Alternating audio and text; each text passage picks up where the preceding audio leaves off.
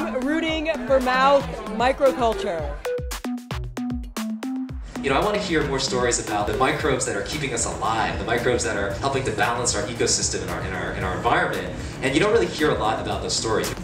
My name is David Sun Kong. I'm a synthetic biologist at MIT, and I work on all kinds of different technologies to make biology easier to engineer. Your phone is probably one of the grossest things that you have. You're touching it constantly. By sampling the microbes on your phone, it turns out that also is a very good indicator of what your microbial communities look like as well. Most bacteria are at some level good for you. Yeah. And we've been spending our life going after the bad bacteria. We need a diversity, and we need all of these things in our system, and they're more complicated than we thought.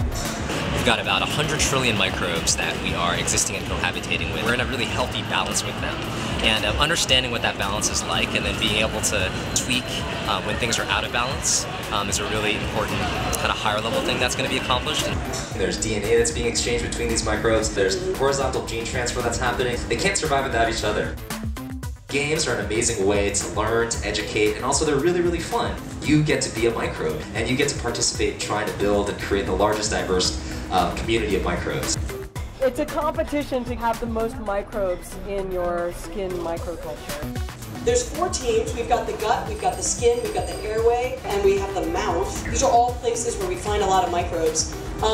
And you recruit for your team.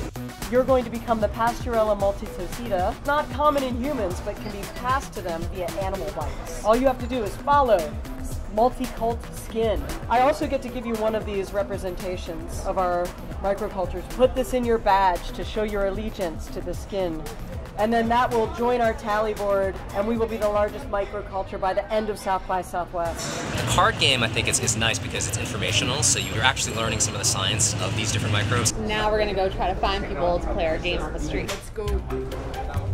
You have to find someone who can fluently speak more than 2 languages, because the Staphylococcus aureus needs to live with other bacteria. Lisa, you fluently speak 2 languages? Yes, I do. Here you go. Film yourself accepting this. Okay. Peter, you're doing really good. Yeah. Except for the Twitter part. South by is actually the body. Just like, we are the body and we are host to all these organisms. You, the microbe, are a part of this South by Southwest meta-organism. Excuse me, can I ask you a question?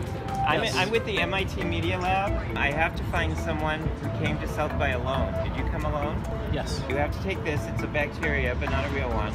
And you have to follow this on Twitter later. It's really like an icebreaker game. It's perfect for South by, where you're meeting new people and trying to find them. It gives you an excuse to talk. I feel exhilarated. But it also teaches you a little bit about the fact that we've all got this bacteria throughout our bodies. Have any of you moved in the last year? You have? Okay, cool. This one would be you. Follow our culture on Twitter. By the end of the weekend, whoever has the most people in their bacterial culture wins. Shaking hands is actually a physical representation of it. You actually exchanging microbes, and then you passing this token, this card, that's also a representation of you and exchanging microbes. Now I'm trying to find someone who loves cheese. Or who's done a cleanse in the past year. So 2 very different people. No, never done a juice cleanse. Do you like cheese? Yeah. Okay, that's good. Perfect. Okay, so I'm recruiting you. The best thing when you design games is to see people play them. That's what's happening. It's great. We've got like about 100 players right now registered on Twitter. Their little microbe shows up on a map that we have of the skin flora. So it's exciting. Hundreds of people participated, so I couldn't have really imagined it going any better. My hope is that through games, through other interfaces, we'll really be able to affect and change everyday people's lives.